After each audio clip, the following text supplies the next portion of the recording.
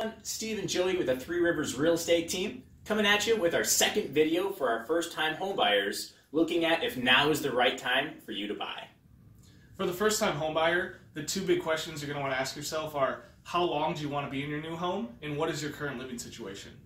When you're thinking about how long you might be there, we typically recommend, if you're buying a house, to be there for longer than 2 years. If you're there less than 2 years, there might be some tax implications. Likewise, when it goes time to sell, you might not have much equity built in your house. So what is your current living situation? Are you tied down by a lease? Like we said in our last video, it generally takes 45 to 60 days for most real estate transactions. We recommend to our clients to start looking 3 to 6 months out to allow yourself more flexibility. And again, you can always negotiate the closing date. So there you have it. Those are two main things to consider if you're thinking now is the right time for you to buy. If you have more questions, feel free to drop us a line. Otherwise, stay tuned for our next video.